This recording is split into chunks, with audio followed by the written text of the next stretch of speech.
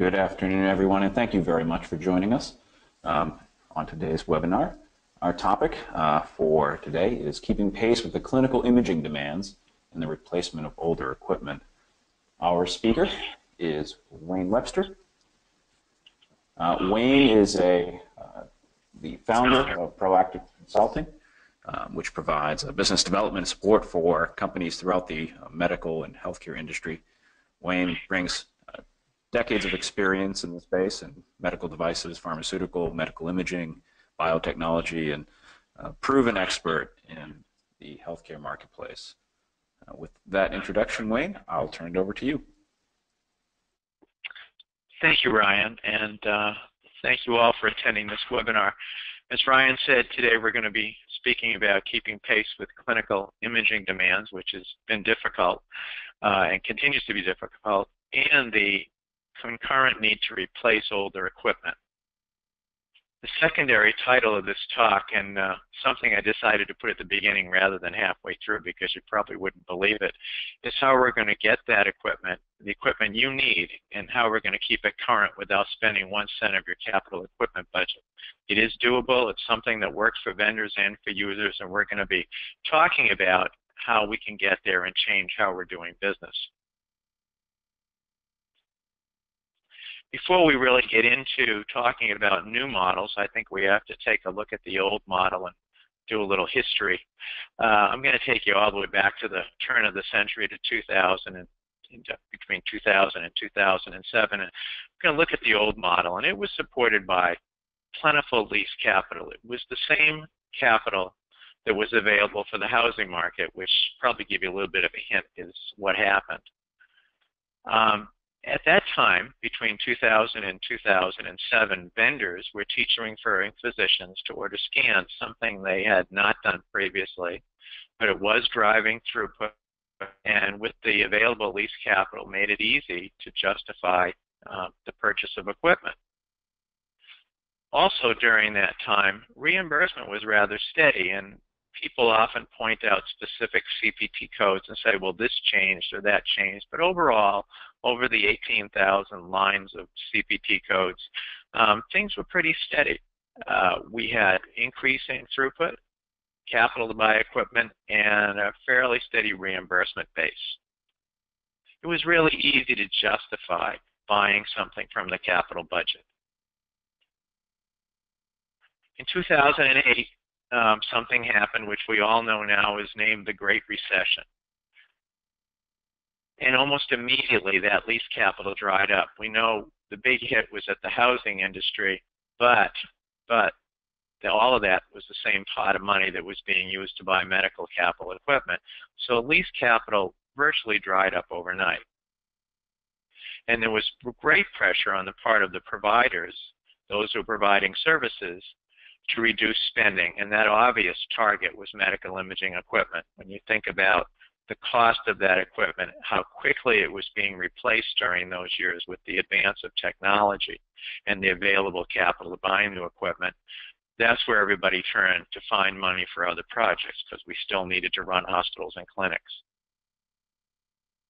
So capital spending at that time was put on a short leash, a very, very short leash. After 2008, we entered the period that the government started to call the new normal. In 2010, the government declared an end to the Great Recession, and we're not going to talk much about that, whether it's ended or not, but that's when everybody said that it stopped. But our gross domestic product continued to be low, which negatively impacts job growth, which impacts tax revenue, which ultimately impacts the funds available for the payment of clinical services. So we're still in a fairly low GDP, and all of that, how we go about and work with meeting the quality initiatives and acquire equipment to do so. The capital budgets for purchasing continue to remain rather elusive. I think that anyone listening who's on the provider side, who's thinking about or has gone through the process of generating a justification to replace older equipment knows that it's very difficult. And then after the 2008 end to the Great Recession came the perfect storm. and that is healthcare reform. The ACA, the Affordable Care Act, was implemented, and we're not going to spend a lot of time talking about the ACA and whether it's a good thing or a bad thing, but just that it is, and it's had an impact on how we look at capital equipment. So let's think about what the ACA was seeking. It was seeking large quality improvements while reducing costs to deliver services. And ever since its implementation, I've thought about this. I've been in business for over 40 years, spent most of it around medical devices and pharmaceuticals. And I thought about it a lot, and I said, always think about how do you spend enormous amounts of capital to make these quality improvements and simultaneously reduce the cost of the services that you deliver. It's pretty difficult, but delivering and improving quality is a good thing. So it drives up cost. That's what the ACA did. For good or for bad, that's what happened. The ACA also added what I call lower value patients. These are people who didn't have insurance, who now have it, who come into the system much sicker than other patients. And they are at higher cost, and again, driving our costs up. Overall, the ACA reduces reimbursement to medical centers, not for specific CPT codes, but when you look at how we're funding centers and funding them against their ability to reduce costs and reimbursing them for patient years rather than specific codes, the ACA is focused on reducing the amount of reimbursement that's going to each center because, of course, if we're driving up quality and driving down costs, that should be an acceptable outcome. It also promotes a reduction in referrals for medical imaging, not directly. There's no part of the ACA that says we should do that. But again, it is an expensive place. It is a costly place to be, medical imaging. And so when people are looking to drive down costs, they naturally look to that area. The impact on capital budget funding is audible. And what do I mean by that? The mantra we hear today when we're talking to providers who are going through the process of trying to justify new equipment is no matter how well they justify it, there's no money to purchase anything. And much of that is evidenced by another reduction that we see which parallels this, which is those many people who had service contracts for their capital equipment are switching over to time and material. They must be doing that in hopes of saving money.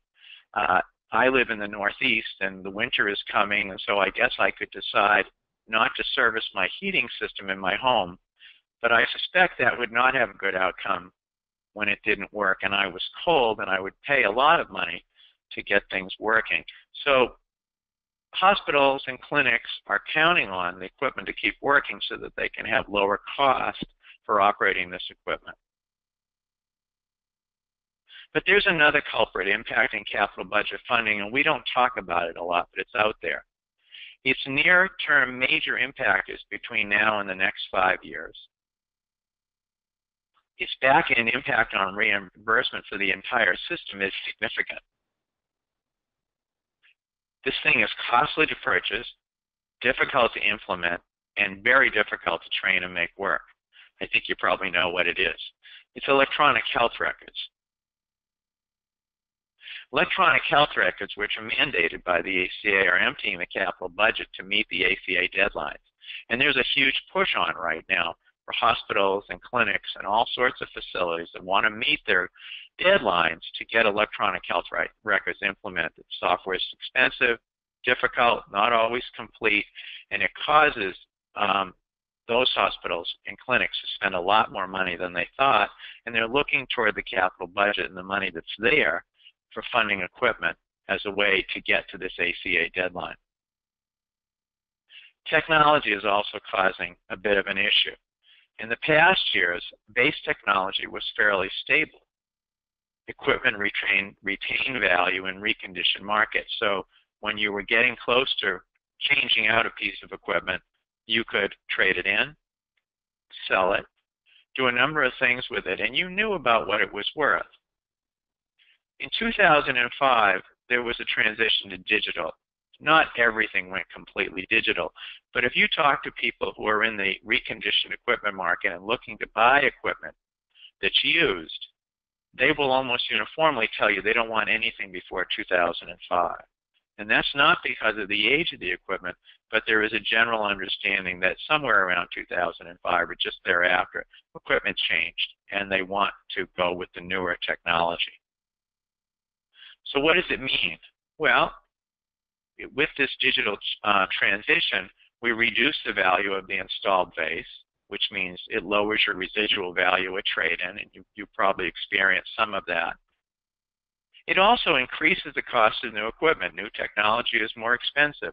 So now we start to look at, when we're trying to justify the equipment, the clinical performance, which is sometimes not a whole lot different, versus the dollars we're going to generate. So if our revenue is staying the same and our clinical performance is staying the same, it's sometimes difficult to justify replacing older equipment with new. So a graphic representation, we have healthcare reform, the economy, revenue generation, and technology all feeding on each other. And we have the old model, which needs to be replaced by the new model. So increases in the cost of operations, increases in the cost of new technology, increases in low-value, higher-cost patients, and decreases in reimbursement, decreases in economic growth, and decrease in the value of the installed base all lead us toward a new model. So the question people often ask me is, can we sustain the old model? And so we look at it and we say, well, there's a budget cycle and there's annual planning and needs-based justification. And we go through sort of a, well, it's old. The age is going to maybe justify why it needs to be replaced. It's certainly a cost to maintain. There may or may not be available equipment budget, and our need for new capabilities. Remember, we're trying to keep up with the clinical demand, which is always changing. But the available capital funds and the needs justification just don't match. There's a mismatch. Today's financial reality versus the need, it just doesn't come together, and that's why you're frequently seeing the rejection for replacing equipment. So can the old model be sustained? Well, Einstein is purported to have said insanity is doing the same thing over and over again and expecting different results. If you keep going back to the well and ask for capital funding for a $2 million piece of equipment and getting rejected, well, maybe it's time we start to think about stopping the insanity and return to some basic reality. So how do we do that? How do we adjust to this business reality that we're confronted with? The thing those of us who consult in business know is that organizations typically continue to implement solutions for problems they no longer have. Some famous economist said this a number of years ago. I've seen it over the last 40 years. We're comfortable with the solutions. It's worked before, but fortunately or unfortunately, the problems are gone. So here's how we were. We went through an annual capital budget planning cycle. Why were we asking for new equipment? We were trying to keep up with competition. We worried about hospitals in the area, other imaging centers, whatever it might be. We wanted to take advantage of changing reimbursement. There were those periods where we could look at what Medicare was going to reimburse and think about upgrading our equipment to take advantage of those new areas.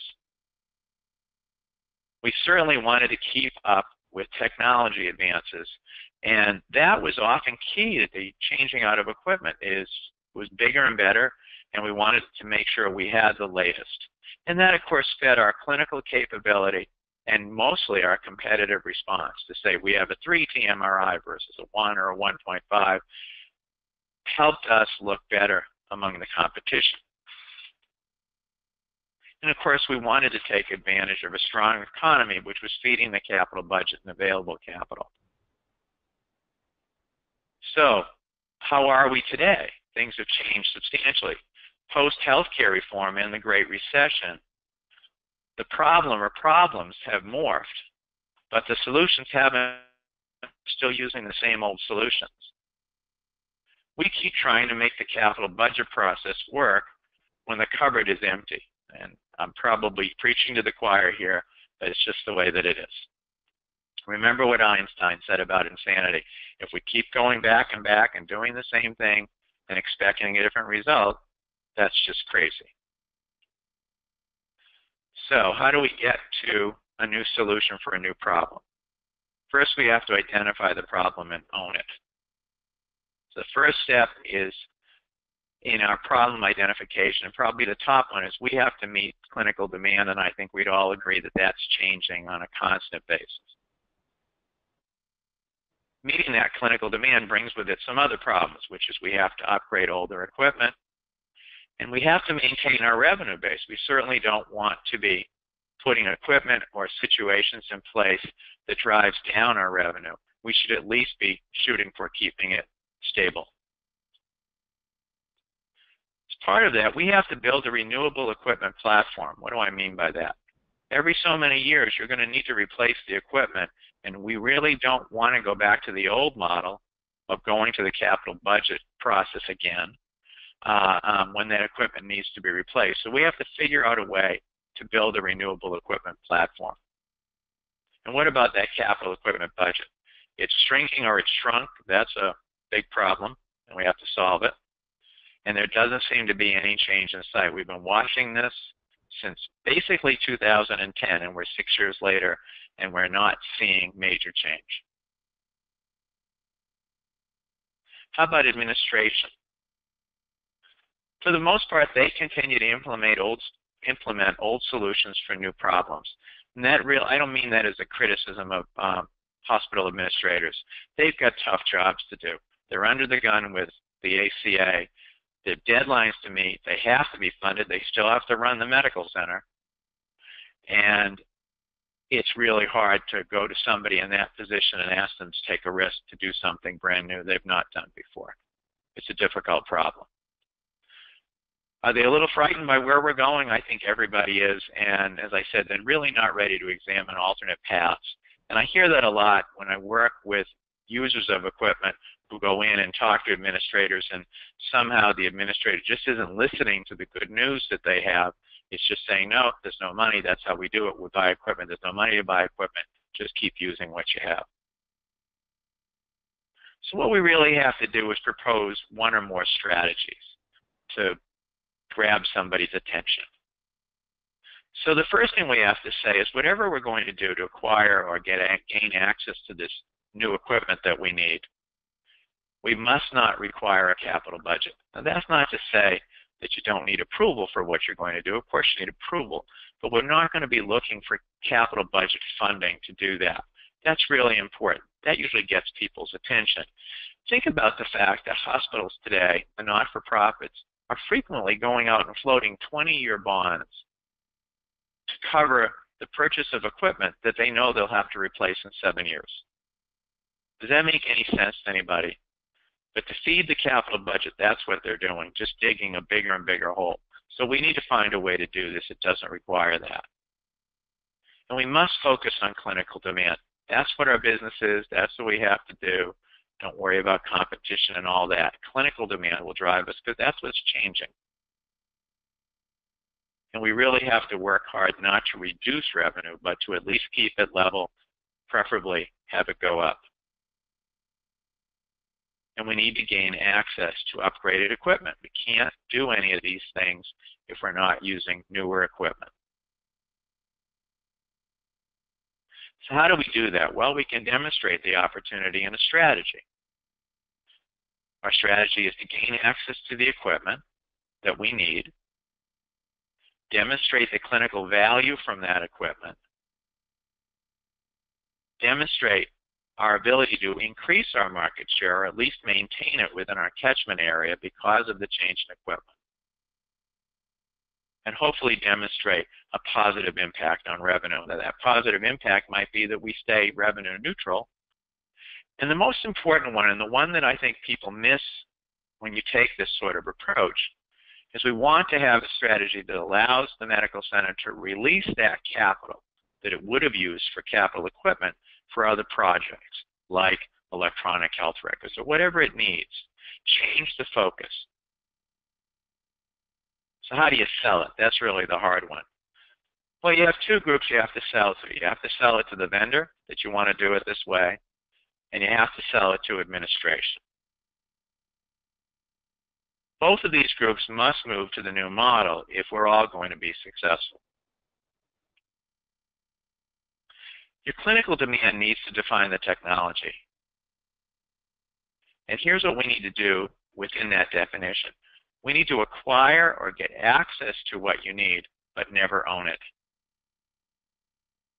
Acquire and get access to what you need, but not own it, not pay for it.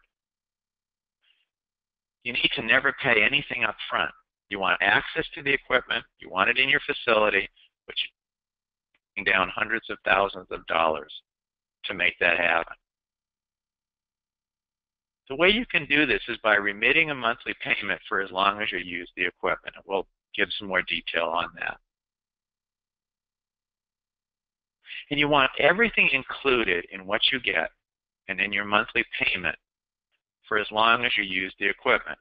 So it should be shipped to you for that payment. It should be installed. You should be trained, service, upgrades. Everything's included. Nothing else that you have to purchase. It's all right there as part of that monthly payment. I know it all sounds kind of amazing, but it actually works. And your monthly payment should be a small percentage of your monthly gross revenue. So you're generating the revenue every month that you need to make up that payment. What are the benefits to the vendor? The vendor is probably the easiest one to deal with in this process. What are the benefits to them? Well, it's cash flow. A piece of equipment is in place, and every month it generates some cash. That means they're turning their working inventory into assets. They're turning their inventory into working assets. Every time they put out a piece of equipment, it's sort of like an annuity. Every month they get a payment. When you're developing equipment, new capital equipment in healthcare, it's a huge risk. You need to know that when you're all done producing machines, you're going to be able to spread this over a large market and reduce that risk, your investment, if you will, for all the R&D and everything else that you had to do. This sort of a plan makes it possible for lots of centers to acquire the equipment, and so you can spread that market risk over a larger base. The vendor can actually lock up portions of the market. Doesn't have to keep working with them. If they're going to have a fixed amount of time that the equipment's there before they change it out for newer equipment, they don't have to sell you anything. They can go on and work with other customers they haven't sold anything to yet. They also get the ability to control the life cycle of the equipment. And they have control over that because they're updating it, they're servicing it, they know how it's being used. And that's really important to them when it comes time to take out the equipment. If it's going to go into the used equipment market or the secondary market, this equipment is in great shape because they've had it the whole time. How about the benefits of the clinical imaging provider? I think those are larger, but sometimes a little harder to describe.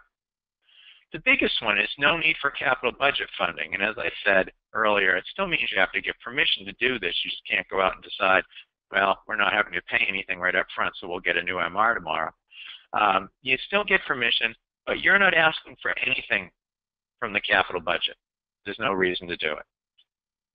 You have a perpetual service contract for no additional cost. Think about the old model.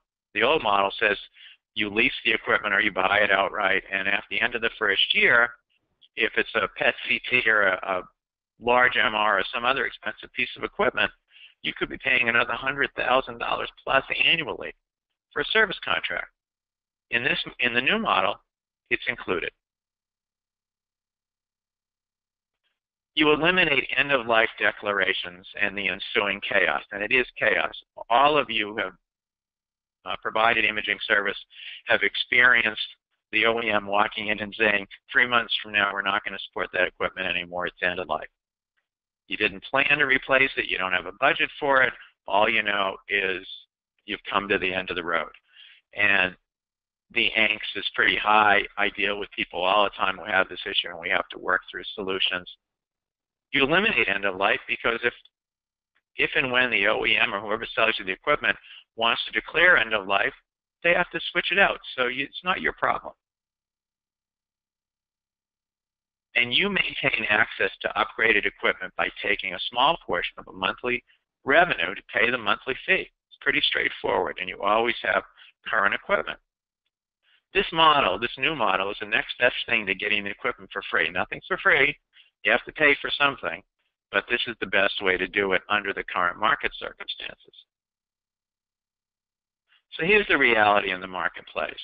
The vendor's dream is to sell equipment and be paid up front, and the buyer's dream is to own the equipment without paying anything. Now, we know that neither of these positions represents today's reality or probably any other reality. But that's sort of what everybody wants to do. Everybody works toward it, and that's how we developed the old model. Now, how do you demonstrate to the vendor and your administration that the new model can work for you and provide you with the clinical component that you need to meet today's demands? For the vendor, it's pretty straightforward. The user of the equipment has to give a history of throughput and revenue consistency. You have to reduce the risk for the vendor. It's just that simple. You can't say, well, we're doing 4 a day now, and we're projecting 20 a day in 3 years. That's not going to fly. We've been doing 20 a day for the last 5 years. Here's what we've seen for revenue. We're projecting that this will stay level. It won't go down. It's easy to look at the history and measure the risk. Here's a big one. Choose an appropriate level of technology. Specify what you need, not what you want. All too often, I'm dealing with hospitals that are short on money, with imaging departments that are asking for things that are well beyond what they need, and it's very expensive. To lower the risk for the vendor, you have to demonstrate your needs, explain why you need what you need, and stick to that area. And don't talk about this extra capacity for a very few number of patients. That's high risk. It increases the cost for the vendor and potentially increases your potential for failure. So we don't want that. We want to lower the risk with the vendor. Specify what you need, not what you want. You have to be willing to sequester some monthly amount based on your scanning volume. And typically, we're seeing this as being in the range of about 10% or less. Not a big number considering you didn't put anything down to begin with. As we've said earlier, nothing's free, but with this approach, the vendor has a working asset and you have no upfront out-of-pocket expense. Your administration probably going to be a little more difficult to convince. They're under the gun, they're working hard, it's difficult to take risk. Typically, administrators view owning equipment as an asset, and that's the old model. You added a lot of assets, you added a lot of overhead, and that's how you justified what you really needed overall for reimbursement. It's the old way of thinking, the old model. It doesn't work today under healthcare reform. It just doesn't work. What can you do to advance thinking that meets the new reality? That's a big question. How do you get somebody's attention? Well, one of the things you can do is you can provide parallels of other businesses doing what you're proposing. We all know what Airbnb is. It's a $20 billion valuation hotel company that does what?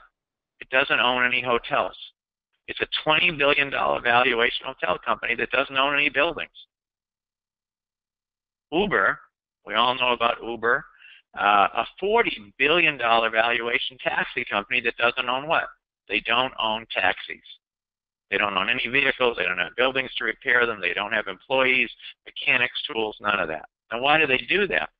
Why don't they want to own buildings and vehicles? It's the cost of capital and the time it takes to acquire it. And there's another big one. They want the freedom to move rapidly within changing markets. And I think you'd agree that healthcare is a rapid and continuously changing market. So this fits for you. What's the practical demonstration? In business, we talk about the cost of ownership and potential net revenues. What's the difference if you own or just use the equipment? Your daily revenue is basically unchanged. There really isn't any difference. Your operating overhead remains basically unchanged. There's some minor change in that you're not paying for a service contract or insurance for equipment you don't own. Your net revenue in most cases, if there's good throughput, improves if you use the equipment rather than own it. So let's give an example. Let's look at a PET-CT with a purchase price of $1.25 million.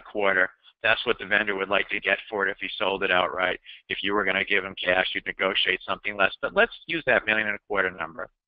If you would lease it, interest rate would be around 7.5%. And the reimbursement for studies for the PET-CT side would be around $12.95 per study at, say, 8 patients a day. And you're going to use the CT alone, and that would be around $250 per study at 10 patients a day. I think you'll think of that as pretty conservative. And we're going to say that the average month has 21 imaging days. Now let's look at that example of own versus use. Gross revenue is the same, around $3.5 million. The total operating expense is different. If you own, it's a little higher because of what? You're paying for a service contract, you're paying for insurance, those sorts of things. So there is a savings there. The total annual financing, if you own, is over $300,000 a year. I said $20,000 if you use. Trying to be conservative, assuming that you had to do some renovation of the room, maybe $80,000 or $85,000 worth, and the center decided to borrow that money, so $20,000 a year over 5 years. The total payments to the vendor, if you own, is zero. You're paying the lease over $300,000 a year. If you use, and we estimate about a day and a half of revenue, annually it's $186,000, almost $500. So $186,000 and a half is going to the vendor. The interesting part is the net at the end. If you own, it's about $1.8 million in this example. If you use, it's a little over $2 million. So for the vendor, they're seeing annual revenue of about $186,500, rounded out. Over 7-year useful life, a total of $1.3 million, about what they wanted for the equipment, actually a little bit more. And they never have to sell you again if they replace in 7 years. You just know that's going to happen. They get the tax benefit of owning the PET-CT. They get to write off the expenses. They depreciate the equipment, all of that. And the equipment is kept current, thus increasing its resale value. So the vendor can take it out at the appropriate time and put it right out into use, either as something they sell or a lease or whatever they would do in the secondary market. And PET-CT service remains in the seller's hands, which is really important for their quality initiative. For the user, person providing the clinical services, no upfront capital outlay, no annual service or maintenance fee. You receive regular updates, and on average, you would change out the equipment every 7 years. And your annual net revenue is different from the lease of about $241,000. And over that 7-year life, you will have given back to the medical center the amount of what you would have gotten on the lease side, plus another almost $1.7 million in additional revenue. Not a bad deal for putting nothing in up front. You don't own the equipment for certain, but why would you want to after 7 years? The new model is a win-win for the vendor and for the user, and it's going to be required if we're all going to be successful in this environment. I know that was a lot to cover in a fairly short amount of time, and I want to thank you for listening today. If you'd like to talk to me outside of this area, my email address on the bottom, I'd be glad to set up a time to chat. I'm always happy to do that. I learn from you, and hopefully you'll learn from me. Thank you again. Wayne, excellent presentation. Thank you very much. We've got some questions in from the audience. And if for those of you out there want to use the chat or the question feature on the GoToWebinar interface to ask Wayne any questions, please feel free to do so. Wayne, first one that came in is, do you know of any companies that are offering this type of program, and does it work?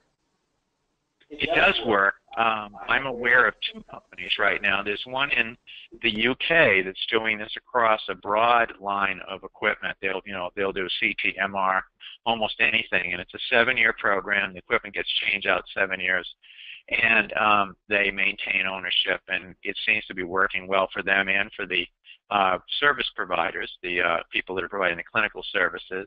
Here in the States, I'm aware of one company that's starting to do this. It's a company that specializes in nuclear medicine. They're called Universal Medical Resources, and they provide nuclear medicine imaging devices, and they're doing it, and it works for them and it works for their clients. I guess, Wayne, on the other side of it, there's a question about, are there any circumstances in which you would not suggest using a program like this? Well, I alluded to it earlier in the talk.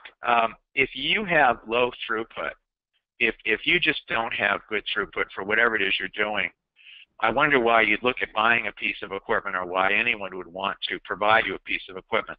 You have to have not robust throughput, but a pretty steady and reasonable rate of revenue generation to make this program work. If you were really low, I would say don't buy equipment, don't lease it, don't try to get an arrangement like this. Try to boost your throughput. So someone I think read your mind here. Says, what if at some point during the use period, the use time, that we decided that we wanted to change from use to own? Is that something that a program like this would offer? That's a great question. That's something you'd want to build in at the start of the relationship. And for the vendor and for you, you need to have it on the table so that they know that that's a possibility and you know it's a possibility. And let's face it, today hospitals are being sold and imaging centers are being sold. All kinds of things are happening, and whether that relationship would make sense as part of the sale of that equipment or the closing of a hospital, whatever, is unknown up front. But that's a risk that both the user of the equipment and the vendor need to look at, and I would say build it in right at the start of the relationship. But if you decided to buy it, I question why the vendor wouldn't sell you the equipment. They certainly know the equipment, and it would make a lot of sense to have it stay in place. Wayne, one of the viewers of today's webinar sent in something that you and I have chatted about in preparation for this webinar. And Bill says, this sounds a lot like a zero-down lease. How does this profile differ? Well, it is a lot like a zero drive-away car lease. It's a lot like that. You don't pay anything. The difference is that no one's asking you at the end of 7 years to come up with $200,000. There isn't a balloon payment at the end, if you will, like there is with a 3-year lease, where you drop the car off, pay $12,000. No one's asking you to put any money in up front. But the concept is very similar. When you drive around today and you go to look at places like Automax and other places that are just full to the perimeter of their lot with really great-looking 2-3-year-old cars, those are all lease cars. And people, I think, are looking at automobiles and asking themselves, why do I want to spend all this money, take money out of my bank account, or have a very large car loan, when in fact I could do something less on a monthly basis and make use of my available income for other things? And this is very much the same. How do we free up that capital to do other things and still get access to what we need? And so it's an interesting observation. It's a lot like that, but you don't pay anything at the end. You get a new piece of equipment at the end. That's a great question, Bill. Thank you. And for those out there who may have other questions, please use the question chat type feature on GoToWebinar. We'll certainly address them. We've got a couple more questions that we received during the presentation before we wrap it up. With things changing constantly in healthcare, Wayne, you noted that in the early part of the presentation.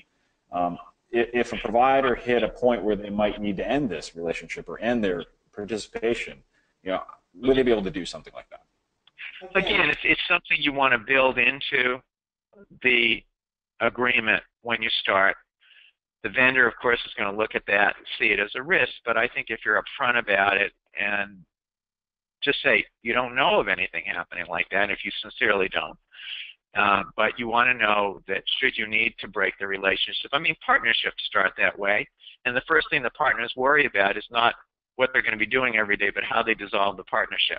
This is sort of like that. You need to have a way to do that should circumstances change for the vendor or you that the partnership needs to be dissolved. So I would say right at the beginning, address it and have some language that make you comfortable, and I think it probably is more than doable. And you mentioned the vendors. There's the one in the UK and of course the one in the US with Universal Medical that you mentioned. But the vendors taking on some risk with this type of program as well.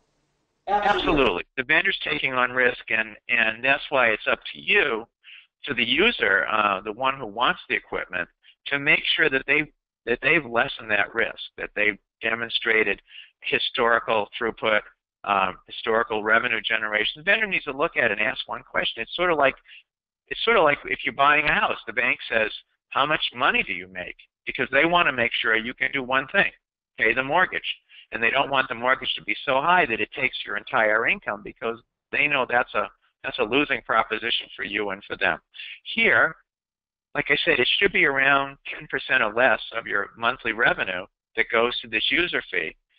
If you have enough throughput to do that, the risk for the vendor is pretty low.